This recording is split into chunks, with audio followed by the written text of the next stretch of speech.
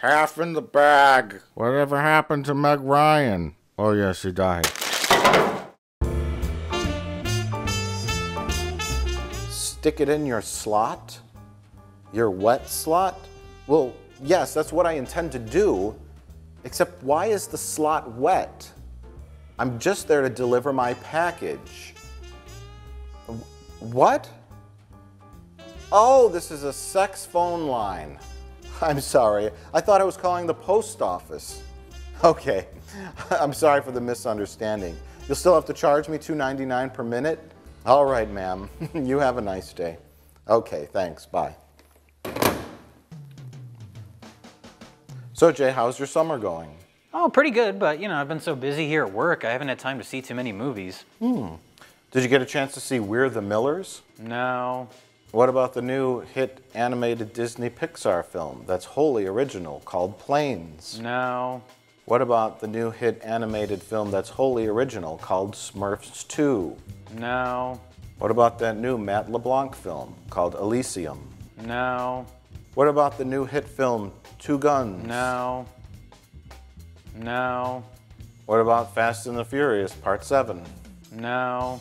Oh, what about that new No. Leonardo DiCaprio film, The Great Gatsby? No. But you know what I did see? The Wolverine. You mean the first one, Wolverine X-Men Origins? No, they made a new one. It came out this summer. They made another one? They did. Oh, that's right, I just saw it. I've been trying to find you for over a year. It's an honor to meet the Wolverine. That's not who I am anymore. Wolverine, or The Wolverine, is the second attempt to make a movie just about Wolverine. Except for the first 3 X-Men movies. Oh, snap. Oh, no, you didn't. You ain't all that and a bag of potato chips. Wasn't there a critic that said that the first Wolverine movie was all that in a bag of potato chips? Now I could go on and on about this film because it was indeed all that in a bag of potato chips. In this movie, Logan travels to Japan to say goodbye to a Japanese man his character wouldn't care less about saying goodbye to. While he's there, he discovers some kind of sinister plot about something. Action happens, romance happens, there's fighting and shooting, and then all is resolved at the end, when Wolverine throws a giant robot off a cliff. So, Jay, what did you think about X-Men Origins, the Wolverine? Oh, no, we'll get to that, to X-Men Origins. But Why, we happen to have a copy of it right here. oh, yeah. This is actually Ann Arbor District Library's copy. I don't know how we ended up with it. I don't recall ever going to the Ann Arbor Library, but I've done a lot of crazy things in drunken blackouts. Yeah. I think I've gotten completely wasted and ended up at the Ann Arbor District Library and just binge bought DVDs too. Well, you know who always ends up at libraries when they've had too much to drink? Rip Torn.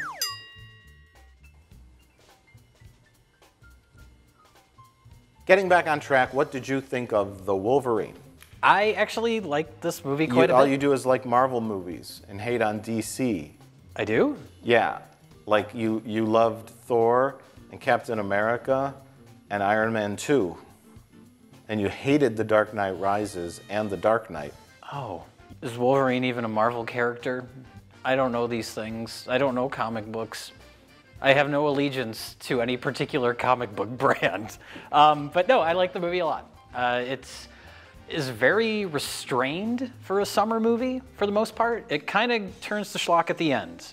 But a lot of the movie is played, it's serious, but not like Christopher Nolan, dark, brooding Batman serious. It's kind of like a complete 180 from the last Wolverine movie, which I just recently saw in preparation for this discussion. I never saw it before. But it's kind of like going from Batman and Robin to Batman Begins, in a way. Yeah. Let's just cut right to the chase. This review is going to talk about The Wolverine and X-Men Origins Wolverine.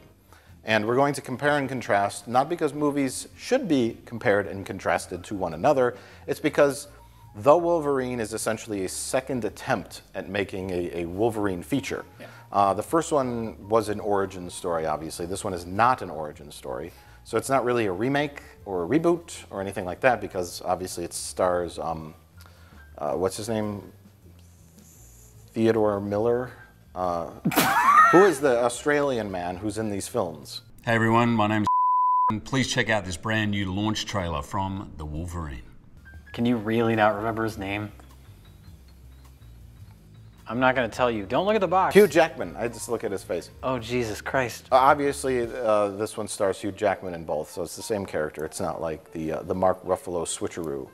The X-Men Origins is still canon, I assume. There's things that don't coincide with the other movies exactly, timeline-wise. But... Yeah, but we're going to compare these two, and critically and overwhelmingly, I think people like this new one a lot better. People don't seem to like X-Men Origins Wolverine, but I'm in the minority in that, so I will take the counter position. But as far as the Wolverine goes, I'm on the fence on it. I thought it was a well-made movie, very straightforward. The first action scene in it is like a shootout at a funeral, and it's pretty simple. The only part where it turns schlocky is when they're riding on the high-speed train. But even that, yeah, I guess we should say there's a sequence shortly after that shootout where, yeah, it's Wolverine and another guy fighting on top of a bullet train.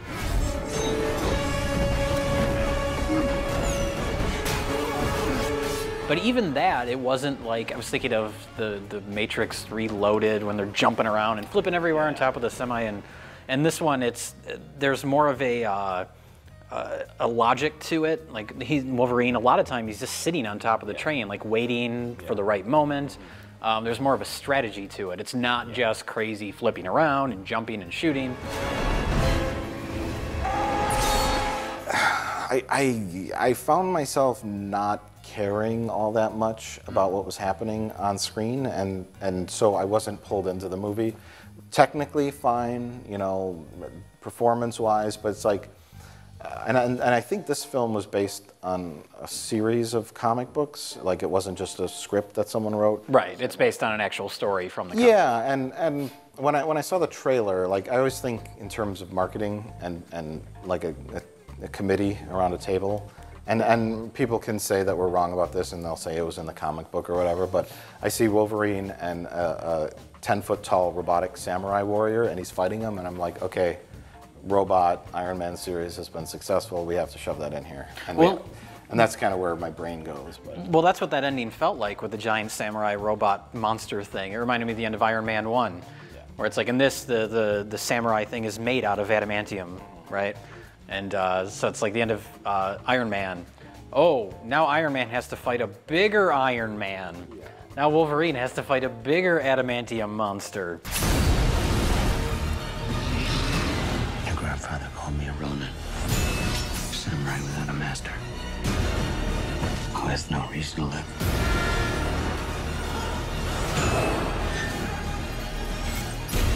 Was he right? I don't know. I guess we'll get into spoilers here. If you haven't seen the movie by now, it's been out for like 4 weeks, so, you know, that's your own problem. But, you know, the old Japanese man, I see, this is where, like, I'm watching this movie, and it's a simple movie made for children about a superhero. It's not, you know, I'm sitting there watching it, and I'm like, I don't understand what's happening. And maybe that's just me, but the old man, he wants Wolverine's powers, I guess to turn himself younger and heal himself. Right, because he's on his deathbed. And then the January Jones character, her name's Viper, I think, because Venom is a different character. Her name's Viper. She's a lizard lady, and she also can steal your powers, I guess, kind of like Rogue, and she sucks an orange glow into his mouth, and it's like, and he's like, bah. Then after that, he loses his ability to heal. And then later on, we discover that the real reason he lost his ability to heal was because there was like a matrix spider thing attached to his heart. And then later, we discover that the old man lives inside of the robotic samurai suit, I guess to keep him alive, until he could get to Wolverine. Yes. And then in order to steal Wolverine's powers, he had 3 drills conveniently placed on the robot samurai that drilled into Wolverine's claw holes, and that sucked his power out of his claw holes. There's something oddly sexual in that imagery, too. Yeah, and so it's like, okay, well, Wolverine's natural mutant ability is rapid healing, and he also can grow bone claws out of his hands. The adamantium is not his natural power. He gets that in a science experiment, which is shown in this film. As well as in X-Men 2. Also in X-Men 2. X-Men Origins Wolverine is the reboot of X-Men Part 2. So Wolverine gets his bones covered in adamantium, and that makes his rickety bone claws turn into razor-sharp claws for some reason. Somehow. I don't know how. But so the old man lives inside of a suit, which happens to look like a samurai. It couldn't have just been like a suit. It had to have been a samurai suit made of adamantium for some reason. He didn't want to cover his own bones with adamantium. He just wanted to live inside of an adamantium suit. Because he thought it was going to be temporary? But why build a suit? Why have it made out of adamantium unless he was expecting to fight the Wolverine? But anyways, the suit is equipped with 3 drills that are meant to drill into Wolverine's claw holes to seal his power. I thought the other girl stole his power by sucking orange glows into his mouth. but maybe that orange glow was a way of shooting the robot into his heart. That's what I took Yeah. as happening. So really, the old man, he just wanted to have immortality, and he just wanted Logan's healing abilities. Yeah. So what does the adamantium have anything to do with anything? X-Men. Schnicket. What they did to me. What I am. Can't be undone. Wolverine goes over there, right? And he wants to help the old man, or wants to say goodbye to him, right? That's fine. And then he kind of falls for his granddaughter, and the only reason he falls for her is because she was mistreated, and then she runs away. Yes. And then they immediately care about each other. And then he immediately cares about her instead of just going, oh, fuck this, I'm going home. Like, Yeah. That's what Wolverine would have done. But he's running after her, and he's trying to protect her, and then it's like they fall in love, and I just don't get his motivation. I don't care really about this whole little adventure. So I liked the setting. I liked the action and sparse use of action, and that's the stuff I really liked. And I like Hugh Jackman as Wolverine. So for me, that's what carried the movie. Some movies, you get hung up on it. Some movies are about the plot. This really wasn't. No, but it wasn't about anything else either. It was about Wolverine. That's the thing, and that's where I like X-Men Origins better. Oh my god. Now, a little introduction on X-Men Origins. This might be, I don't know. This is just a terrible film. Spoilers. It's crap. I don't know what happened after Bryan Singer departed. You have the original X-Men trilogy, right? X-Men 1 is a fine little film. It's what kicked off the superhero movies. 99, that's how old it is. Yeah. It's almost 20 fucking years old. Holy shit. The X-Men, the first X-Men movie, little cheap, low budget thing. The most exciting thing that happens is Wolverine fights Sabretooth on top of the Statue of Liberty. And then someone is tied up somewhere. It's so cheap, but it's like, okay, this is good. The second one, and so it's very comparable to the Star Wars trilogy. Oh, sure. You got the first one, a little low budget, not low budget comparatively speaking, but a little smaller budget action movie. It does well. It sets the stage. X-Men 2 is The Empire Strikes Back of that series. It's very well done. It's classy. It's restrained. It's elegant. It's exciting. It's the best of the 3. The third film, not so good. It has all the action you could possibly want with a mutant action movie, but it's the Return of the Jedi of the 3. It's trying to throw too many things in there. Yeah, and then characters get lost in the shuffle. Character motivations get lost in the shuffle. And that's when they got the rented director, Brett Ratner. Oh, good old Brett Ratner. Yeah, because Bryan Singer wanted to go off and make an even worse movie called Superman Returns, and he took Cyclops with him. So then after that, everything went downhill. These movies started to have the production value of like a television show. This movie and whatever, X-Men First Class. Yeah. Some of the visual effects in these movies are shockingly bad. I had not seen X-Men Origins Wolverine until preparing this discussion, and I was amazed. I would say I liked this movie too, in the sense that I thought it was terrible and amusing. The effects in this are just awful. There's a CG Patrick Stewart that shows up, and then all the little mutants run towards him, and the shot of them running away from the camera is just the worst thing I've seen in a major release. And yeah, and then his mouth moves, and it looks like Mr. Clean. It's a whoa. It's so bad looking. And then there's also the famous claw scene. This was shocking too. The scene in the bathroom, his claws come out, and it looks like Who Framed Roger Rabbit. Right, yeah. There's one shot where the claws come out, which is like, okay, that's a computer graphic. That needs to be, because they're not going to come out that fast with a physical prop. But then the next couple of shots are him just kind of standing there holding them. It's like, don't you have the prop ones? And they're even in frame. Yeah. Like, how hard would it be just to get a physical prop and put it in frame? But and it looks like Who Framed Roger Rabbit. And then I think the worst shot in the movie is Gambit goes up on a fire escape, and Logan's trying to get him. And then it's like a Looney Tunes. Yeah, it's like a Looney Tunes. He's chopping at the ladder, and it's like cutting apart. He's like, it's awful. And then of course, Will.i.am is a character in this for some reason. I'm pretty sure they cast Will.i.am because of his great acting abilities. We hunted our own kind, Logan. He's just fantastic in that movie. Yeah. There's a special place in hell for the things we did. He had to change his name to Will I Act after this.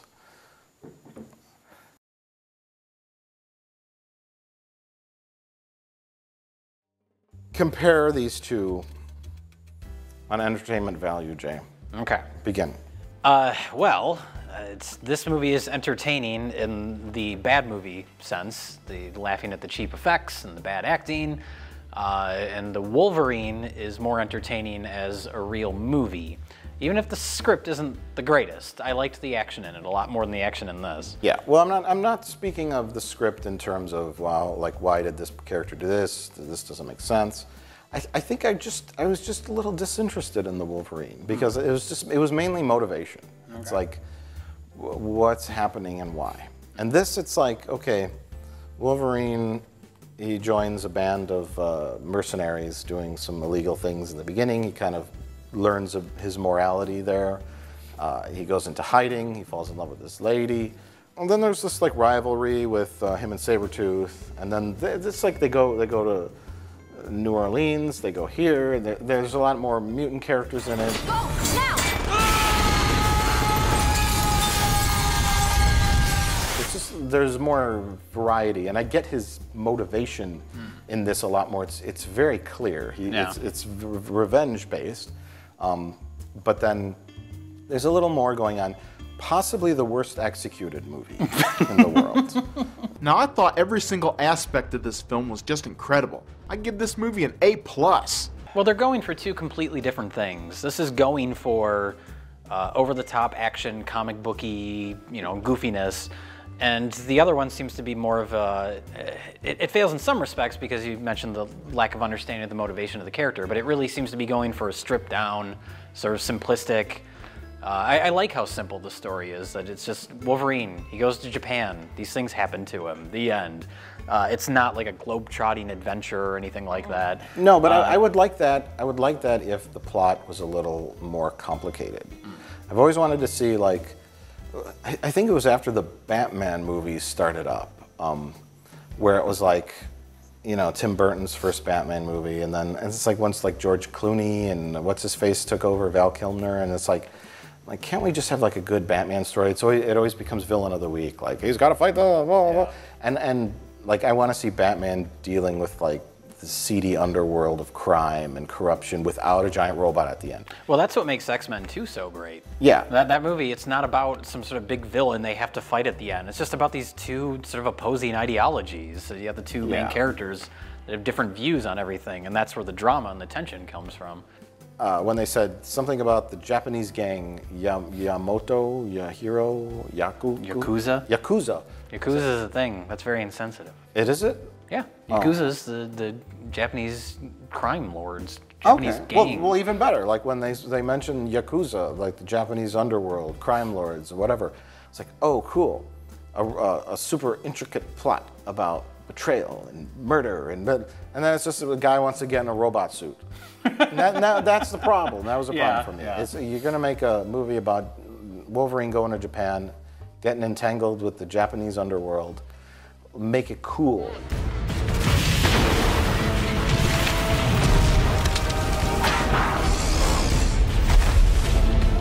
There are two extremes. This one ends with Wolverine and Sabretooth fighting Deadpool. Back to back! But anyway, they fight him, and they're fighting him on top of the tower of a nuclear reactor. Yeah. And it's like they don't end up there. Wolverine just goes up there. Yeah, they just got to do it. He's like, what is he doing? He goes, let's see if you could fight me up here. Let's see you dance up here. Like, why'd you go up there? You have the horrible disadvantage. Like, you know. This guy can disappear and reappear in places. Yeah. Don't go up there. Just fight him out in the open.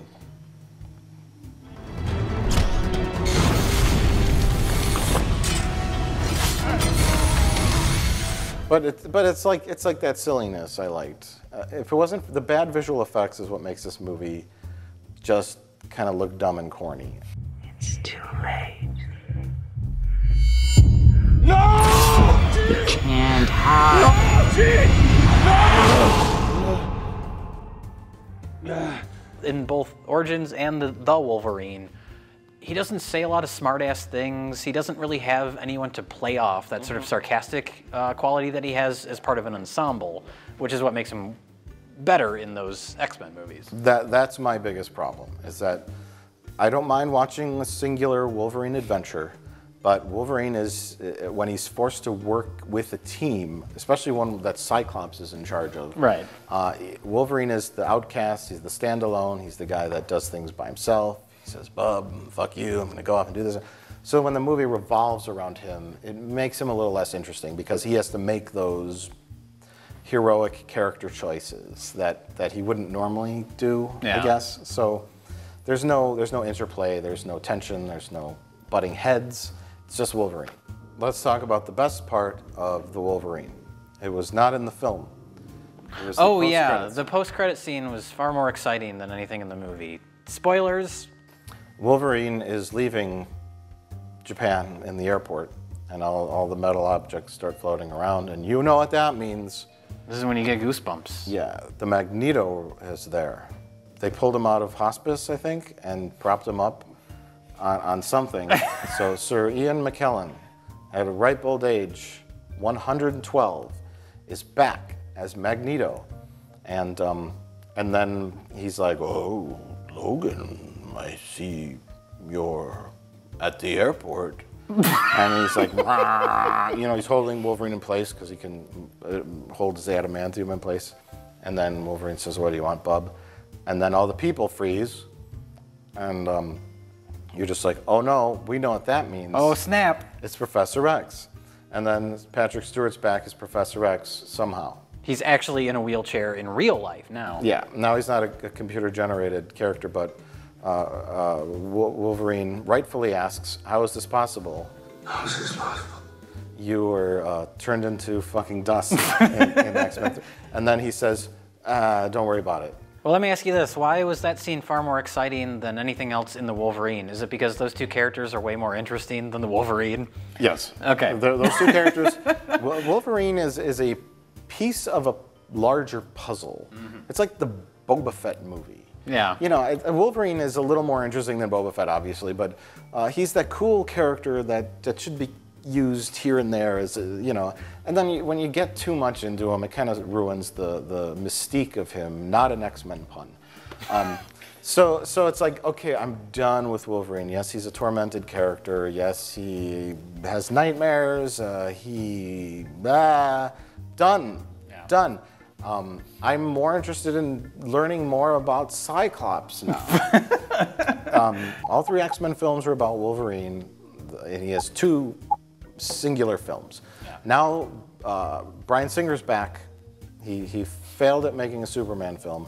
Now he's back to make X-Men Days of Future Past, which is a comic book series based on an alternate future. It's going to be exciting, as long as the whole movie isn't just about Wolverine again. Yeah, yeah. Which it will be.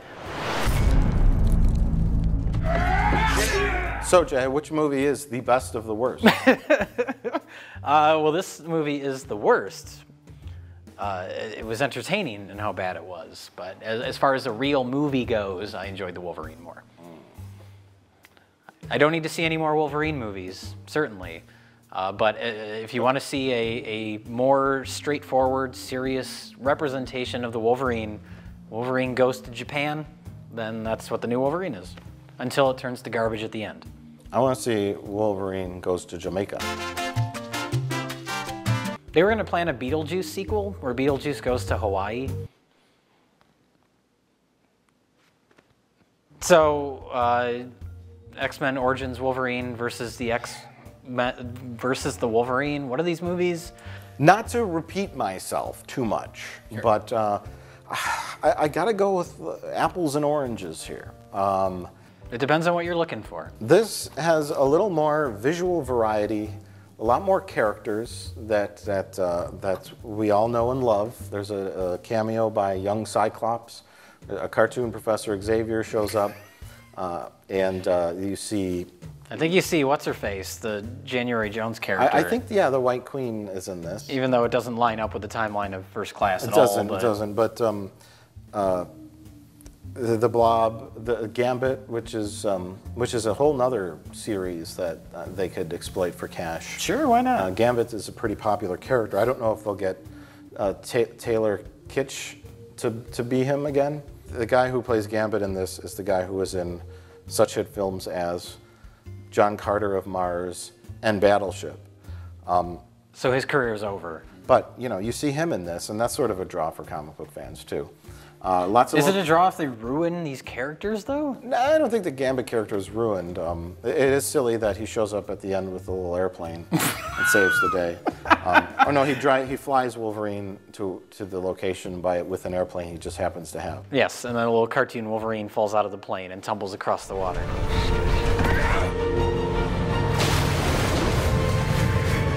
They're real tough choices, Jay. They're real tough choices. I may have to go with this, though. Wow. No wonder the Ann Arbor District Library didn't want their DVD back. Actually, I checked it out 6 years ago. Hello? I owe what in late fees? Wolverine, samurai, sayonara. So what social injustice do you think the new X-Men movie will be an analogy for? The We Are the 99%? Gay marriage? Possibly, sure. Gun control? That's a good one, yeah.